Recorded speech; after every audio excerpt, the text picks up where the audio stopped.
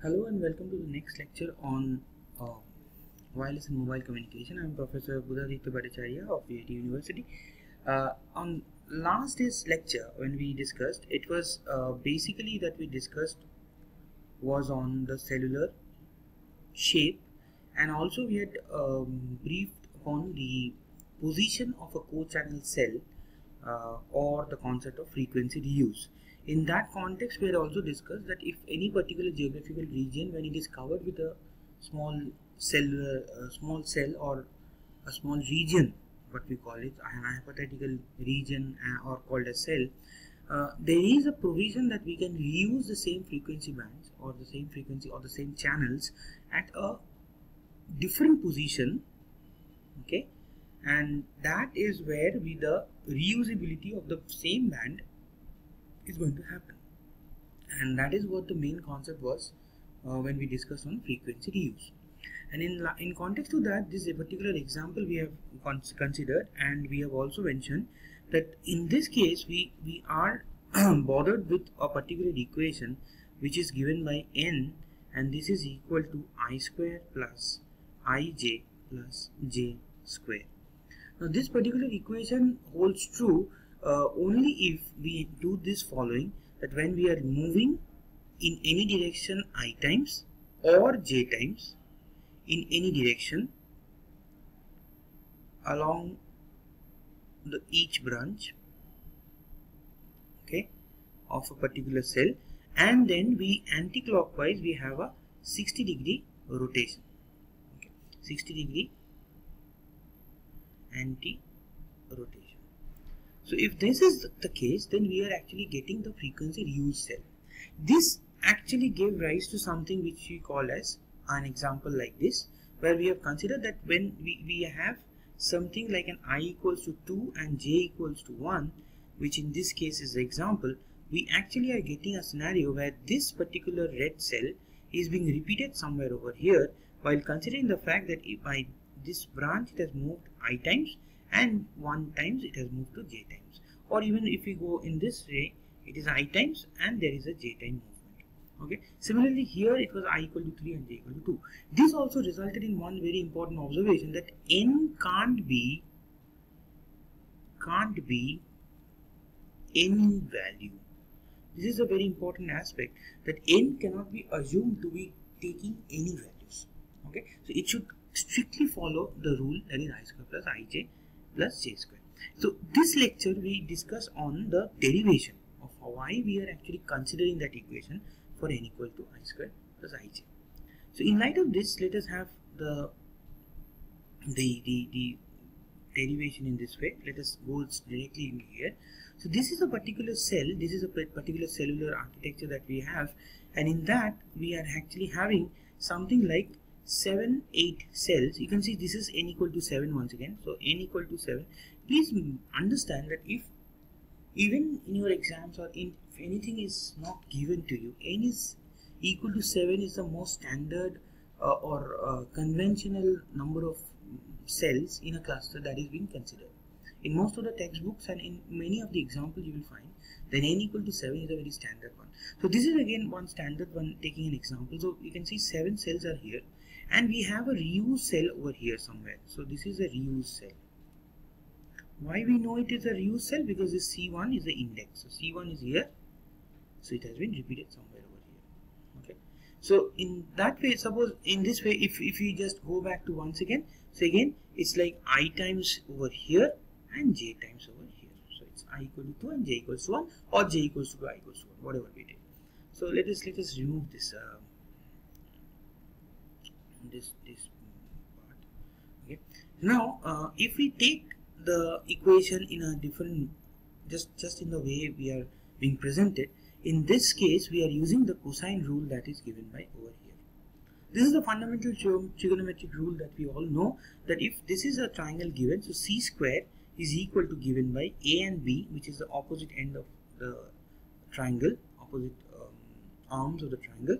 So a square plus b square minus 2ab, which is again ab, and the angle between subtended by this small a and small b. So this is capital C. So this is what we are going to happen. We are going to check on this and we are going to apply.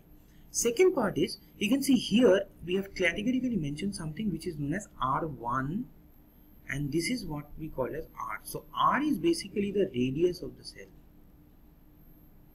Radius of the cell. R dash is not the radius of the cell. R dash is something like the distance between. So this is 2R1, as you can observe, 2R1. 2R1 means something like R1 here and R prime here. So that is what we are doing. Okay, like in this case the distance is between like 1, 2, okay, 1 and here till C1. So it is again considered to be 2R1 in this case. Okay. So this is how it's basically a distance J times the distance being traversed, something like that. It's not equal to R, no way. Okay. So what we are going to do is that we will fit in the data over here based on this triangle. Okay, so C1, C1, C2. So this particular triangle, if you consider this red shade, if you consider, okay, so this particular portion is over here.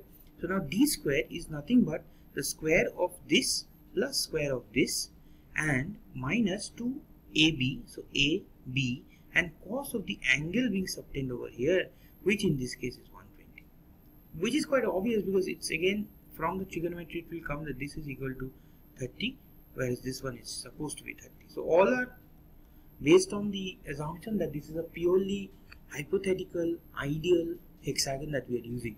So all these angles and all this will come from the geometry of the hexagon itself. So if you consider this now, if you substitute all this data, you are coming with a solution that I square plus j square.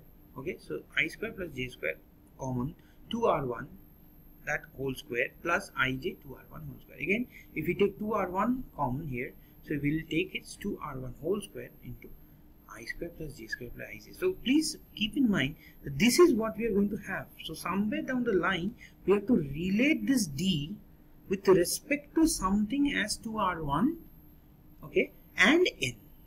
So that is one of the idea. While deriving it, this is how we have to go.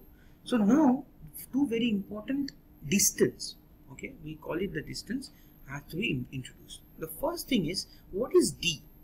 D is basically, this is first cell, so this one, okay, and C1 is repeated over here. So basically this D represents the reuse distance, we call it here, check.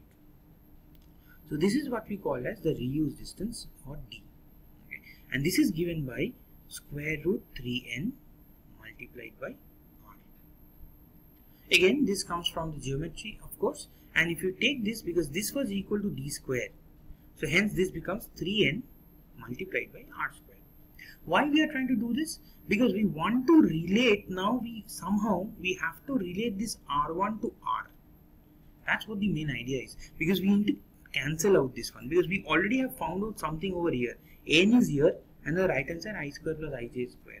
So somehow this 3r square should be related to this 2r1 square, and this forms the next discussion, which is known as the adjacent channel cell and the distance from the adjacent channel cell. So basically 3r square is basically the distance from the adjacent channel. So this distance is the adjacent channel cell distance, and this is given by 3r square. Again, you can prove this from this particular triangle if you wish to find out that what is this r, okay, what is this value of r, okay, you will get to know that this is basically given by the cos of 120 degree or cos of 30 degree if you consider. So r by r prime, and it will come as 2r1 whole square equal to 3r square. So this is again very trivial, very simple trigonometric idea equation that we are going to have.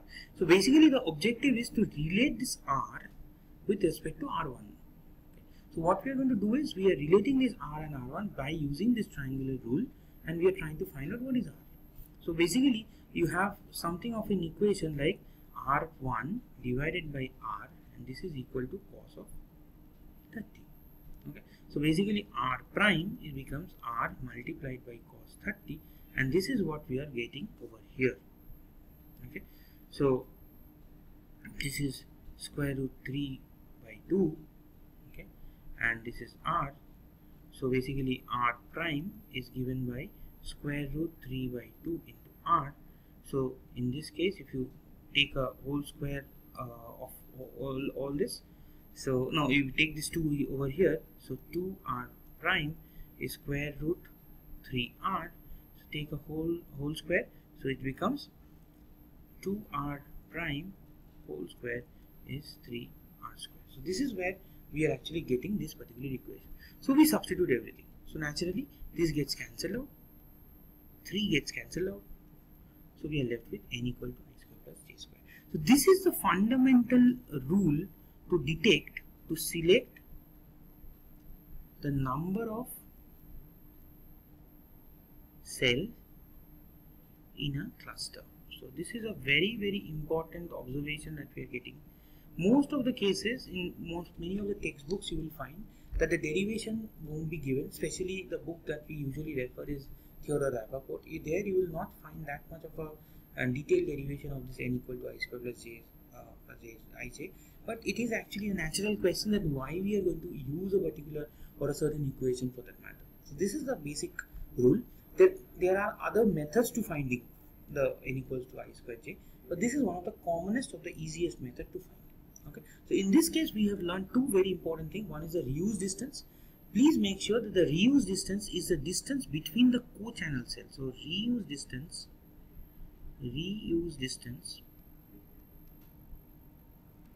between the co-channel cell, whereas the adjacent channel cell, it's not mentioned, but the distance between there is something called a distance between adjacent channel. This will be very helpful. Both of this will be very useful when we are going to check the interferences part. So let's take a very simple and a small example in this case. Like we have discussed, like consider a single high power transmitter when we are having 40 voice channel, and in light of that, it's spreaded over 100 odd 140 kilometers that is present with the available spectrum, and if this area is equally divided into 7 smaller areas, each supported by the lower power transmitter. So what is the coverage area of each cell? So this is very basic of one of the example that we are looking at.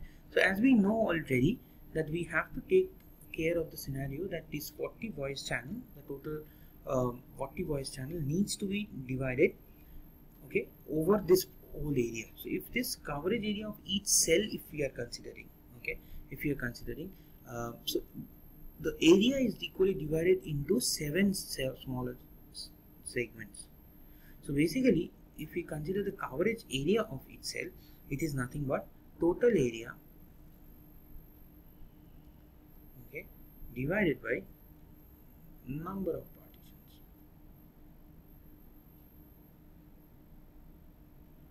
and that gives rise 140 divided by 7, which is nothing but 20 kilometer square. So this is each cell will cover.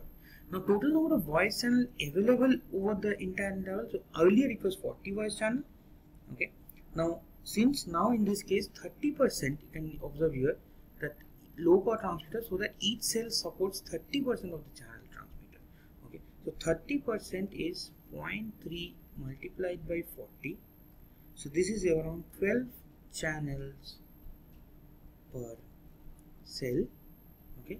So if this is what we are observing, why it is 0.3? Because each supported low power transmitter has 30% of the total channels here. So this is a 12 channel per cell. Now you have 7 number of cells, such cell. So 7 multiplied by 12, 84 channels available. So earlier it was 40 channels over the entire interval. Now we have extended it to 84 channels. So this is the basic advantage of using a frequency reuse and the basic knowledge of reusability of the same frequency band. Next lecture we are going to discuss on the handoffs, and we will brief on whatever we have learned so far on the cellular shape and the specifications related to cellular